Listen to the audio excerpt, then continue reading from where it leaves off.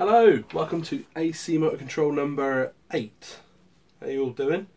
Following on from last week's video where I spun up the big motor, I want to look this week into a little bit of pseudocode before I do the coding of the Arduino for the closed loop. So let's look about closed loop systems and how it's going to work, and it's not definite yet, but I'm just discussing some ideas. So yeah, let's have a look into it.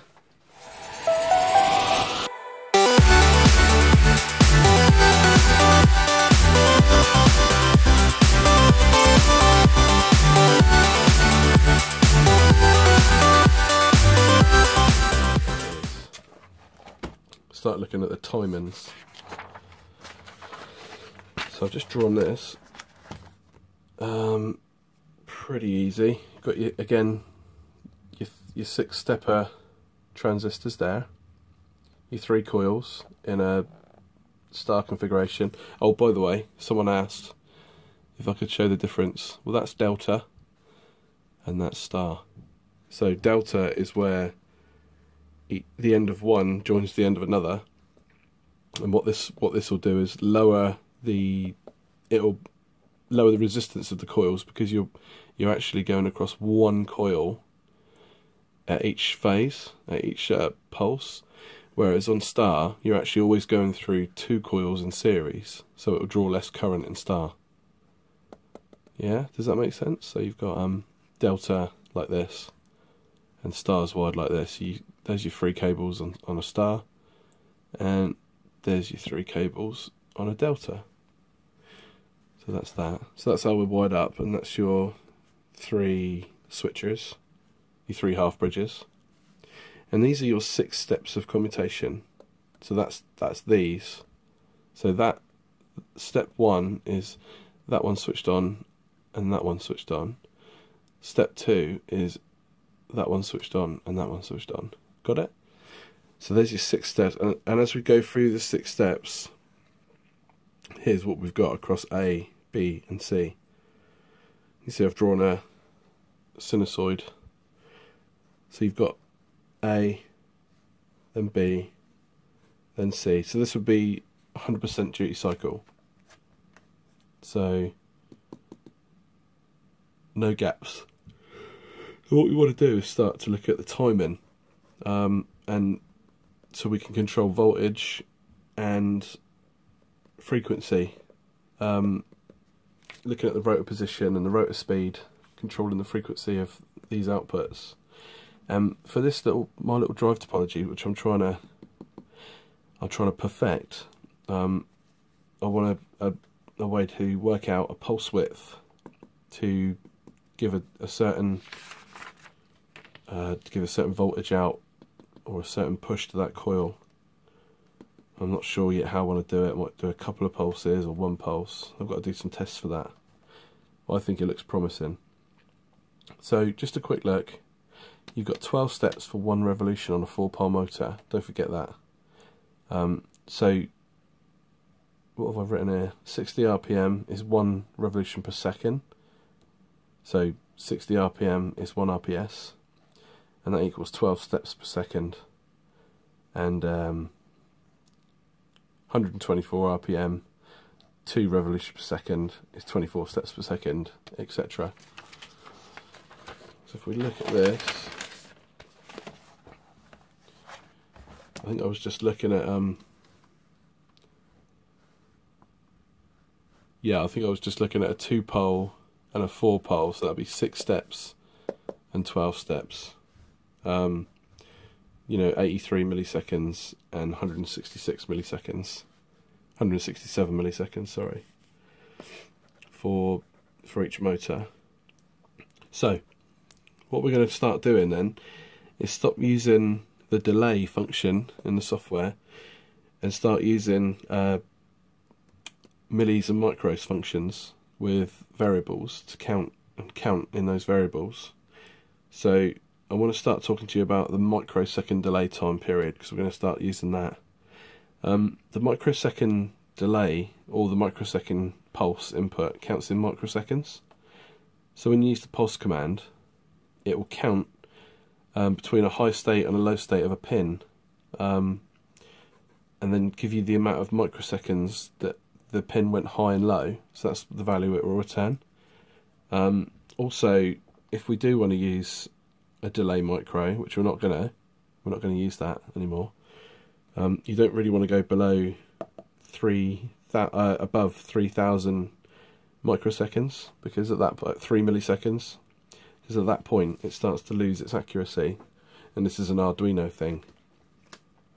So yeah, that's about as much for that. That's a bit sorry about that, because I was going to use that little 8 pulse sensor, but I'm going to build a 12 pulse sensor.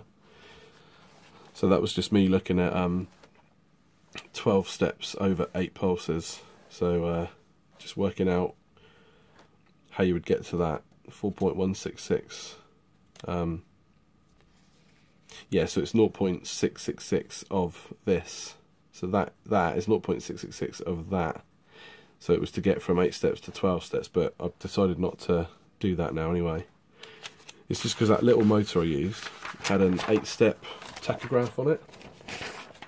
That's all that was. So what we want to do then is start looking at pseudocode.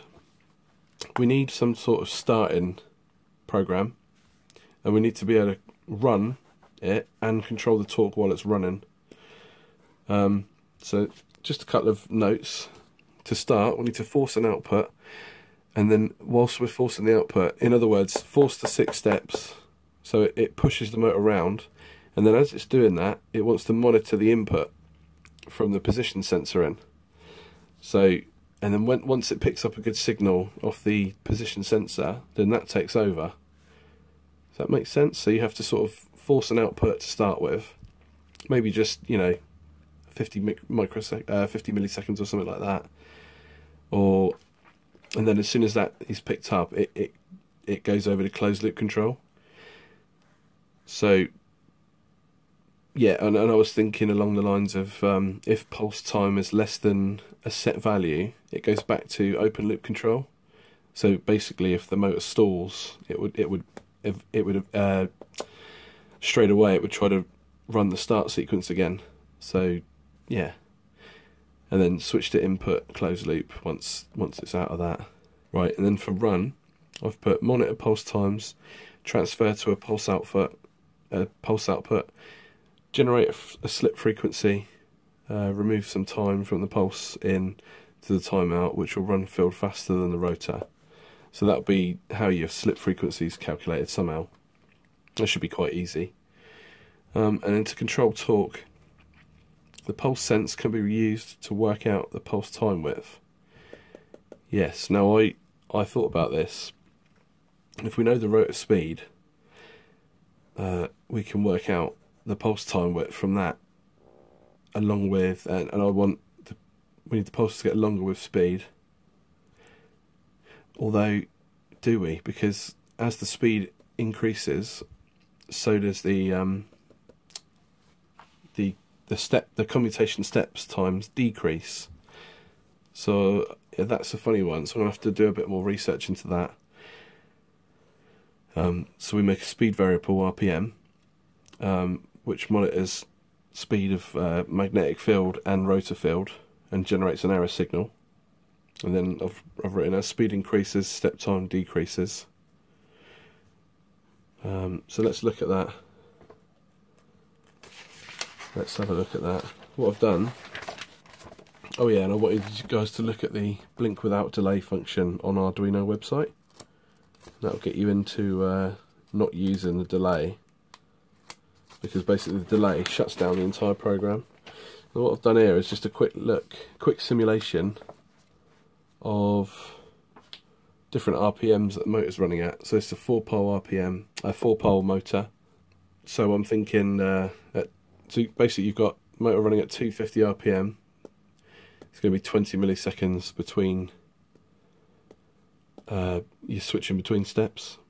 And then obviously 500 RPM is going to be 10 milliseconds. 240 milliseconds per revolution, but 20 millis per step. So you've got 12 steps to complete one revolution.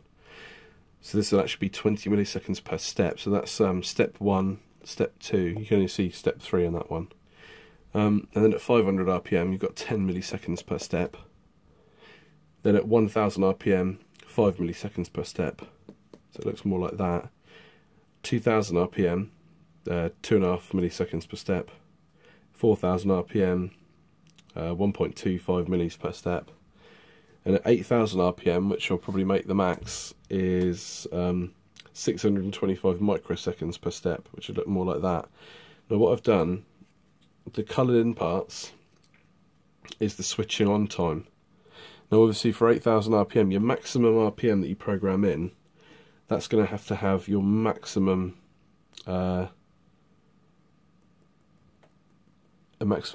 switching time. That's going to have to be your maximum switching time. You can't switch longer than 625 micros per step. Now what I'm thinking is, there's another thing that will need testing. Can I switch more than 625 micros per, say for example, here. Let's say that that's 625 micros or 500 RPM. Now, I wouldn't really want to go above that. Otherwise, if I went, now what I'm thinking is, if I went above this on period at the full bus voltage, this would be my maximum torque. If I went above this level, I would be overfluxing the motor.